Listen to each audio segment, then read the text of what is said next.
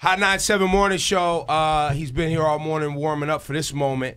It is time to go live to our guy Rosenberg at the Love and Hip Hop New York desk. Rosenberg, take us away. What a finale for Love and Hip Hop New York, Ebro. It wasn't a finale, though. What a near finale it was for Love and Hip Hop New York.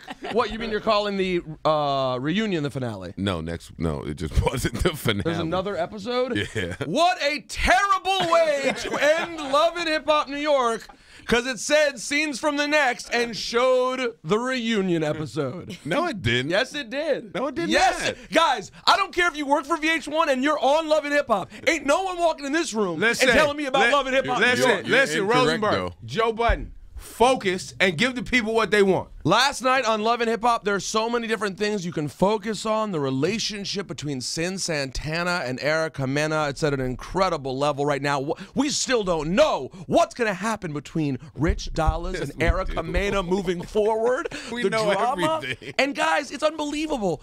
Has Peter Gunz really seen the error of his ways? Is he starting to treat Tara with some level of respect and take his relationship with Amina Butterfly to another level?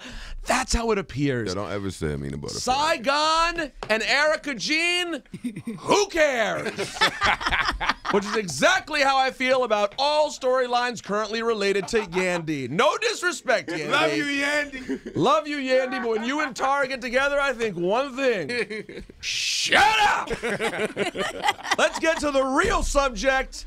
Joe Budden proposing last night on Love and Hip Hop to Tahiry, and we have the audio. Will you marry me?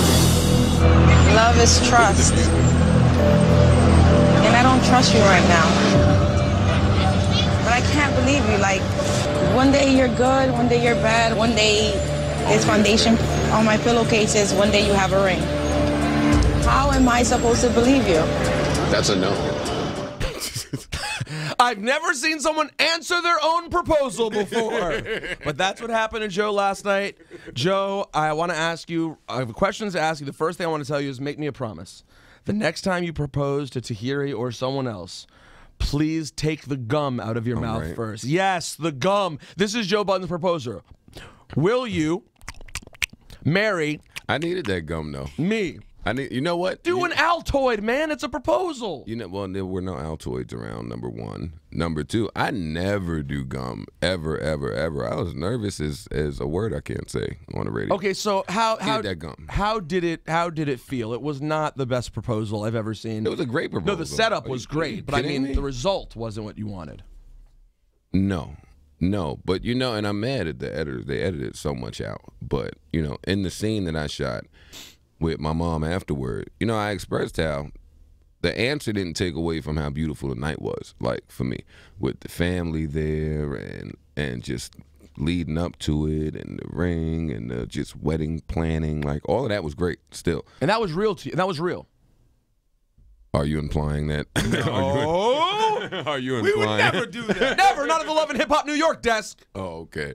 Cool. But so you're saying the fact that you had her family in front of you and they were able to see how you felt and you Family, period. Not just her family. My family as well. So for everyone to see that you do take her that seriously and No, it was. I think it was great for a man to do. Like when you feel that way and to actually do it. Sans the no. But when you took the ring and then closed the case and put it back in your suede felt jacket and they pocket. got the dramatic shot of the box closing. Of the box closing. It felt like a door slamming on life. Boom. It was that was pretty cute. Oh, look at you. Don't. She feels bad. I was so sad. It was because you know what? It was a sweet proposal. You know how it many was women really offered sweet. me box after that episode? Oh, Joe, that's not. So No, I'm just saying, don't feel bad. Listen, alley-oop box. After you Ebro. get dissed by Ebro. Sympathy box is some of the best box you could ever get. Ebro, I know this is hard for you to accept. You're much more off the market than Joe Budden is. No, I am completely. It's over. But I'm just saying, alley-oop box after you get dissed on a proposal is not the box you want. Oh, that. Got it. Okay, got it. You were saying alley-oop it to you. No. No, you're saying, well, you're getting alley-oop. Yeah, that's not who you want. Girls are tossing it to you. Yeah, no. Yo, Joe, let me ask you in all only seriousness. want guys that are off the market. But anyway. Are you going to go take another crack at this with Tahiry, or is the relationship No way. done? No way. You would never try it I'm again? never doing that again. That would never happen again.